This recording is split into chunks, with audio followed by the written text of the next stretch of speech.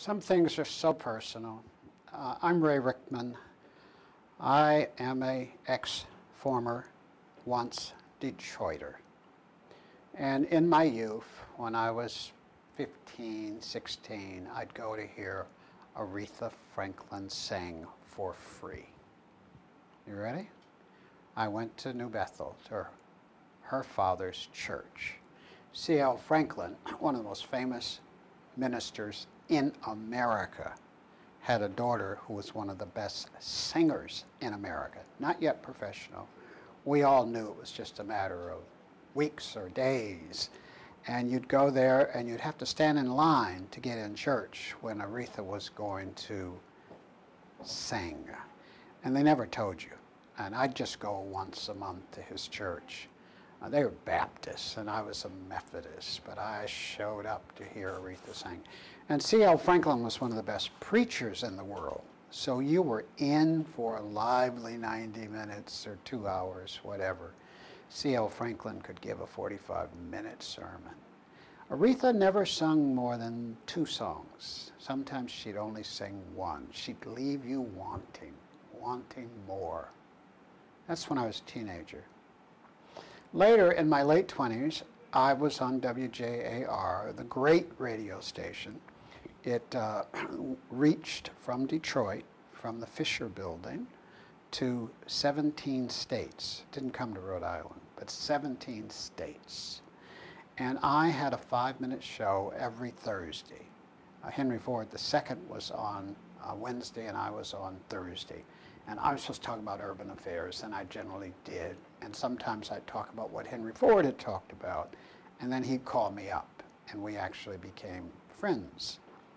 But I opened every 5-minute Thursday segment with Aretha Franklin. 30 seconds of Aretha, and then 30 seconds underneath my getting started about some urban subject or public schools or public parks or whatever I was talking about. And then I would close with, generally with Diana Ross, but every once in a while with Aretha Franklin underneath my close.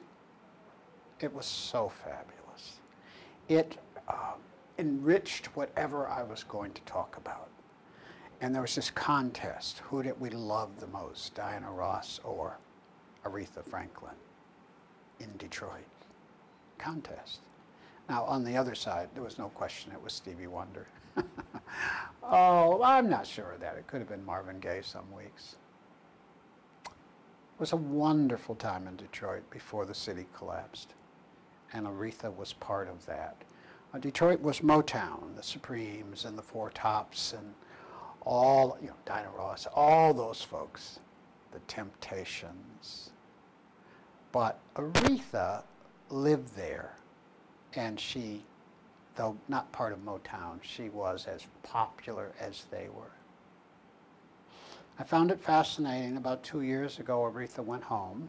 She was ill, and she went home to her youthful place to be a part of the city she loved. Not to be in LA or New York or someplace like that, but to be in Detroit. And the talk, almost mythical, is that Aretha came home to help Detroit rise. Now, she said so.